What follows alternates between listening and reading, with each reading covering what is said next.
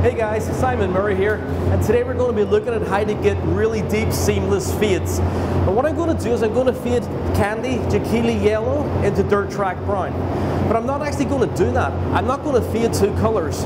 When you fade two colors into each other, you get a lot of resistance in the middle here. So what I'm going to do, I'm going to spray the whole area the lightest color first, in this case Jacqueline Yellow. The reason why I want to put the lightest color down first is to keep my saturation. So let's get started.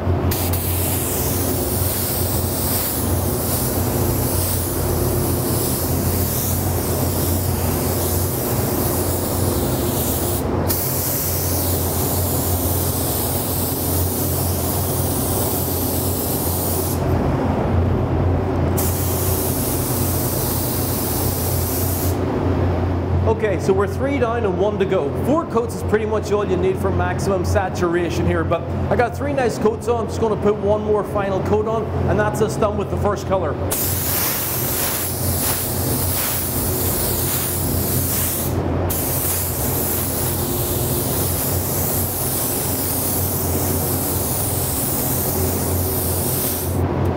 Okay guys, so we've got full coverage now with the Jacqueline Yellow, and I've just done some basic retro striping here.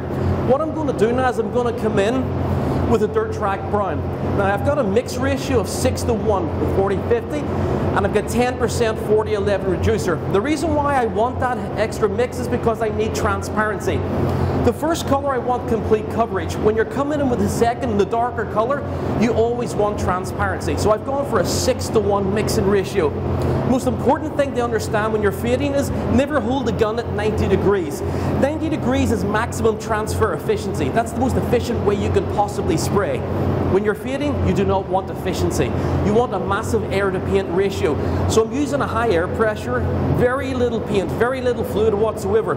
And do not hold the gun at 90 degrees. I'm going to keep the gun super shallow at about a 40 degrees angle, and that's going to give me a nice seamless fade, okay?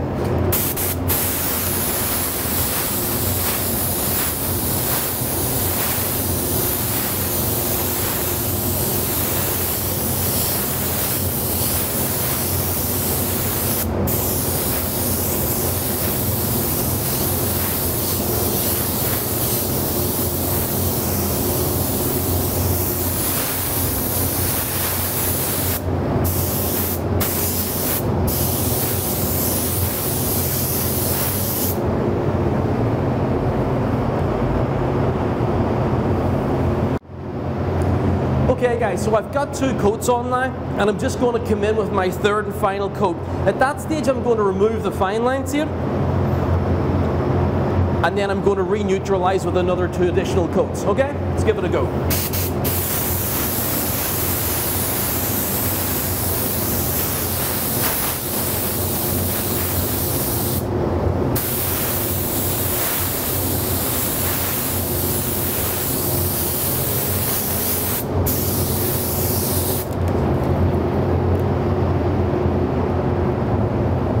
Okay guys, so I've removed the tape, and I mean that's it. In theory I could just leave this now and I could clear a coat over the top, but just to put an extra twist in the story, I'm going to come back in and refade again, and I'm going to neutralize the yellow back into the Dirt Track Brown a little bit. Keep using the same mentality, but just to soften the fade a little bit, okay?